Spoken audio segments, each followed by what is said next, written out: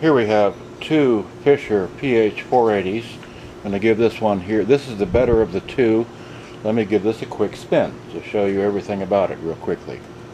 This is basically an informational video about how the speakers attach and what's inside the speakers, that is. Okay, so there's this speaker here. Alright, now this one here, so let me flip it around to the back side again.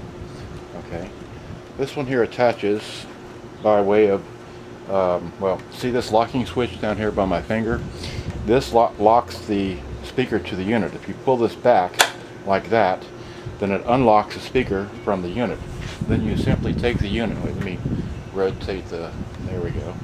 Then you simply lift this up like this and you detach it from there like that. Okay, now this has this little tang which goes into the corresponding slot on the end of the radio here. Let's put the speaker down.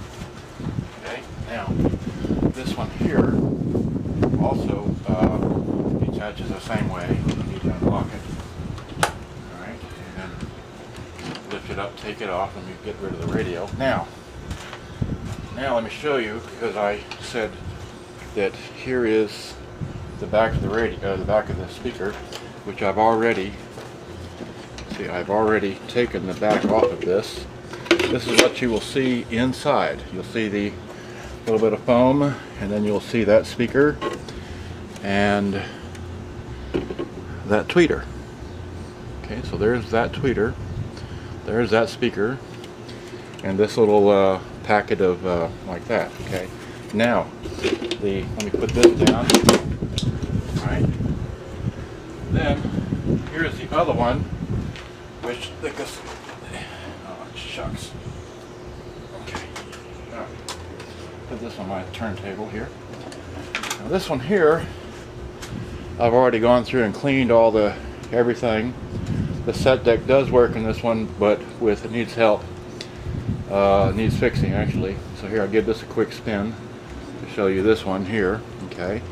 Now this one here is missing the little tang that I showed you earlier.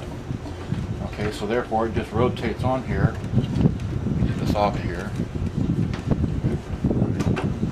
There we go. This one here is missing the corresponding little tab that goes on there.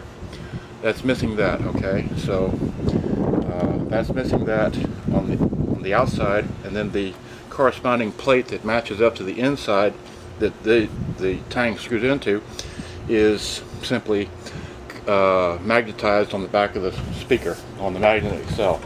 Okay, so anyway, I didn't take this one apart, but that's just all I wanted to show you. And then, oh, and then of course this one here is also missing the locking mechanism. So that's what happened to this one here. This one here is missing the anyway, that you can just play it back, you'll understand. Thanks, see you, bye.